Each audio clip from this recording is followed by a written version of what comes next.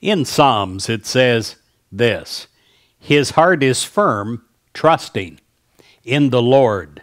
That's Psalms 112, verse 7. Well, is your heart firm, trusting in the Lord? I pray that it is, because when it is, everything changes. Today, just for this moment, just for this time, do not worry about the past. And just for this moment, just for this time, don't worry about the present. And just for this moment, just for this time, don't worry about the future. Place your trust in God.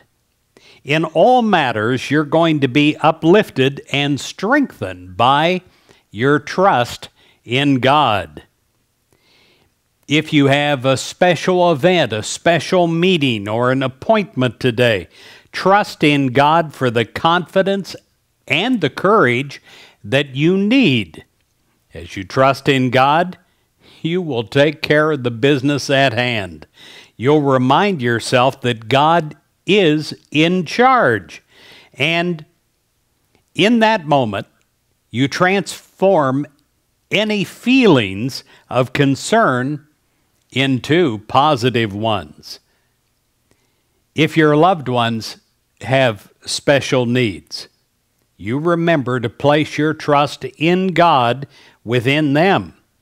You know that your loved ones are in God's care, just like you're in God's care, and you're at peace about them. You trust in God's love expressing itself through you and others, transforming relationships into lasting and fulfilling ones.